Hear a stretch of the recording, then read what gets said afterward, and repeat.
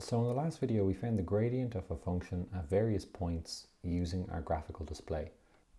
So you might have been asking yourself, why were we choosing dy dx on the calculator when we were looking to calculate the gradient of a function at a point? Well, it turns out that the gradient is the derivative.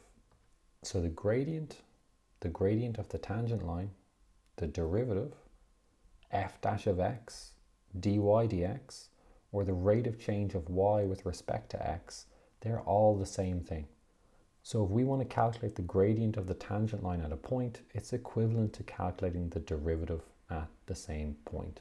So let's have a look at how to do this on the calculator. Okay, so we're just going to hit Scratchpad, go into the menu and choose option number 4, Calculus. Within the submenu, we're going to choose option number 1, Numerical Derivative at a point. And now up pops this dialog box where we have to fill in some information. So we want our variable to be x. That's how our function is defined. It's in terms of x.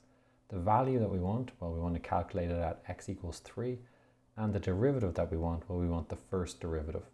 So everything is in here. So we just hit enter and we get our input into Scratchpad. So we've got ddx of a blank space. So this is where we're going to fill in our function, evaluated at x equals 3. So here I just fill in the function that I want to evaluate. So it's x squared minus 2x minus 5. I hit enter and there's my answer, 4. That's the value of the derivative of this function at x equals 3. It's also the gradient of the graph of this function at x equals 3. Finally, another little nice thing to know about is we can actually call functions that we already have input into the calculator. So for example, if we go back to our graphical display, we already have f1 of x input here from the previous video. So if we come back to our numerical scratchpad, we can do the same thing again. We can say menu, option number 4, calculus, option number 1, numerical derivative. Again, we're going to have x as our variable. We're going to have our value at x equals 3, and we want it to be a first derivative.